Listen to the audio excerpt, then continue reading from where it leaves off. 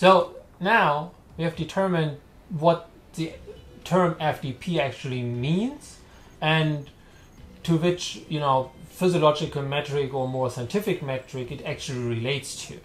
However, we didn't answer the question yet, what are the mechanisms which create your threshold power? So what determines if an intensity is sustainable in terms of you don't see a rapid accumulation of fatigue or fatigue metrics like lactate as an indicator versus an intensity which will result in fatigue in a relatively short time, hence showing an increase in lactate concentration. So going back to FTP is the approximation of the maximum lactate steady state of the highest power output you can sustain without accumulated lactate. We need to understand how this lactate concentration that either is stable or increases is actually produced. How is that created? And that's pretty simple. The lactate concentration that you can see in the blood, that you can actually measure if you want, obviously is derived or is based on a certain lactate production.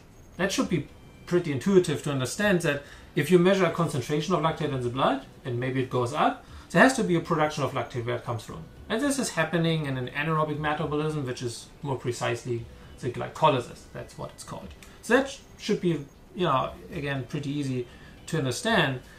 For some people, it is, however, kind of new that there's also a lactate combustion happening simultaneously. And this is happening in the aerobic metabolism. This is happening all the time, right? And think about it. Think about you do a hard interval training and you accumulate lactate in the interval. Think about the classic, whatever, VO2 max, so-called intervals, 4 minutes.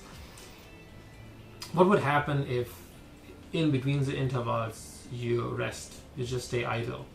How would the next interval, you get up and do the next interval, how would that feel like? Well, most likely not very good. Legs would feel pretty heavy. Why? Because in the recovery, in between those intervals, you decreased your aerobic system, you decreased the oxygen uptake, you decreased heart rate, you decreased the amount of fuel your oxygen system, your aerobic system can burn. And therefore you reduce the ability to combust the lactate which you just have accumulated in the effort. So this already is the non-scientific, non-chemical explanation which you can test for yourself in your training why lactate is combusted in the aerobic metabolism. You can also say lactate is burned. And if you like this explanation more or better, in this universe, if you want to burn anything, you always need oxygen. So you need to have the aerobic system to combust lactate. And these two, the lactate production, so how much lactate is produced, and on the other hand, how much is combusted, these two create the concentration. So these two will determine if lactate concentration stays stable, hence you are below or at FTP, or if lactate concentration will increase as a marker of fatigue and will lead to exhaustion sooner or later, hence you're exercising above FTP. So lactate concentration, or the maximum lactate steady state, which is what FTP is trying to approximate, is determined by lactate production and lactate combustion. However, understanding how a lactate concentration is created in the first place does not really explain the mechanisms that create FTP, the physiological reasons. So in order to understand this, the last piece of the puzzle is to understand how the combustion of lactate and the production of lactate change when you change the power output. So that's what we're going to look at now. Let's start with the lactate combustion. So when you increase the power output from a low power output to a high power output, or a running speed if you want, what is basically happening with the aerobic metabolism and therefore with the ability to combust lactate? It is more or less increasing linear. At the end, it's maybe leveling off a little bit, but most simplified, it's a more or less linear increase. So this is your aerobic system. Or you could say, therefore, the ability to combust lactate. Okay?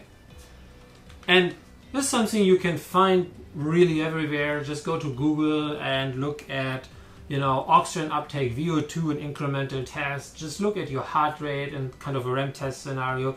All those indicators for aerobic metabolism, you will see there's almost a linear increase. Okay, that's pretty straightforward. So this is your ability to combust lactate. The lactate production, however, looks quite different. Lactate production has more like a curved linear shape.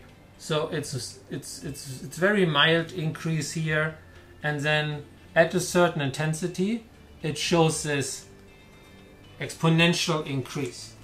So this is lactate production in the anaerobic metabolism. So what you see now, there is this crossing point at which lactate production equals or matches lactate combustion. When you look at intensity below that, you will see that the ability to combust lactate is always higher than the actual production. So there would be no accumulation of lactate concentration in the blood. Therefore, concentration would stabilize. If you look at a power output right from that, you can see that the actual lactate production is always higher than the ability to combust lactate. Therefore, this amount of lactate here, right, the delta, that's excess lactate, would accumulate in the blood.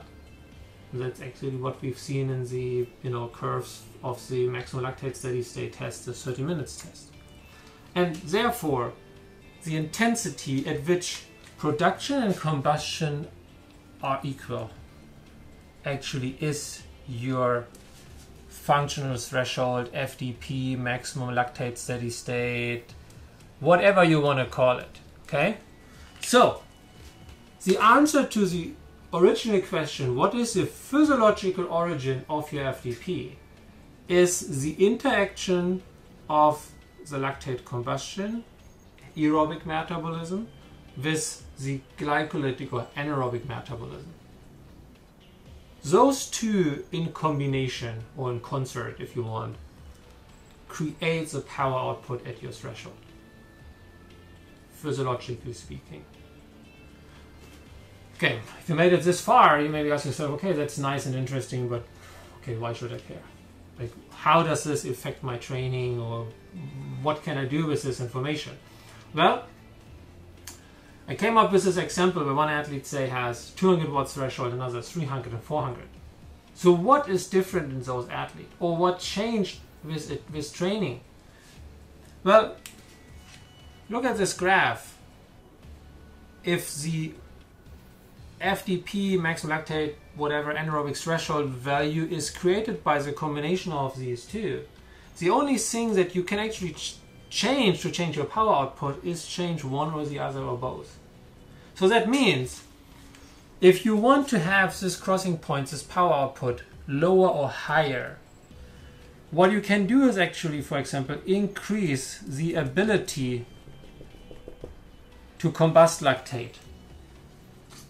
In this case, the crossing point would be further to the right, and you basically have higher power output.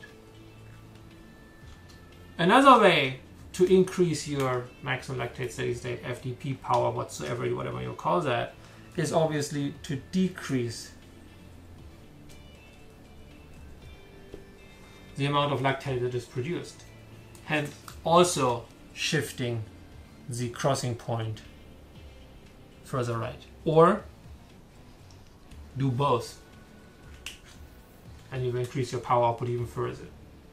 So long story short, if you want to increase your threshold power, or maybe more precise, every time your threshold power really changes up or down by training, one of these two systems has adapted, or both, in either way.